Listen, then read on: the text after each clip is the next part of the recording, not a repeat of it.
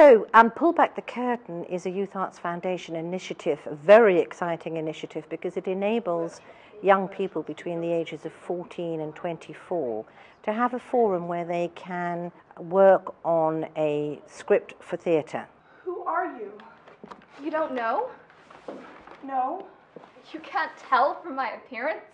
Well, I almost learned everything from the program because it's my very first time to have some knowledge about play. Are you sure it wasn't a dream?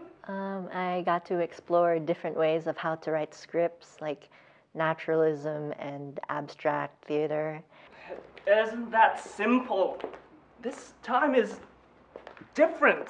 And also the different ways I could come up with inspiration and ideas for pieces. He shot himself?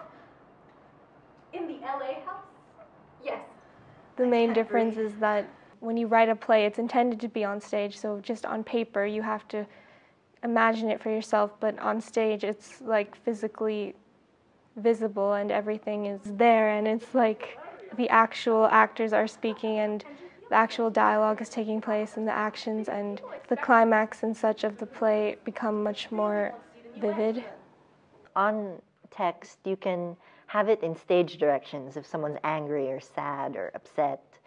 But when you're actually watching someone with those emotions on stage, it's a lot more powerful. Nothing. She should deal with her own damn mess. I should have never let her get that stupid wife. Lance!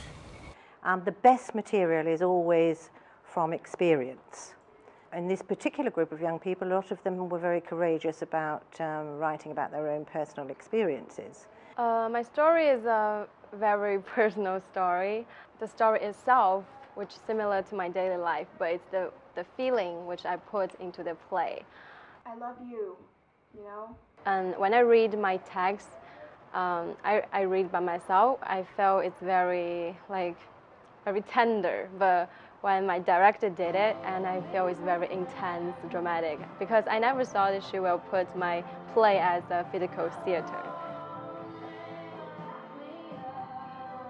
When we all first read the play Jojo wrote, it was very ambiguous just because everyone had different interpretations on the play, and so when we worked on it, we had our own choreographies and we devised our own movement to go along with our lines, especially for Jade and I.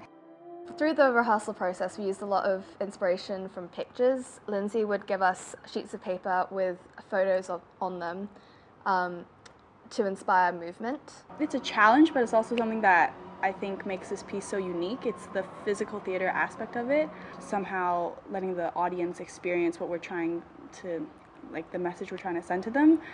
It was definitely really, really fun, and it's what makes the piece unique.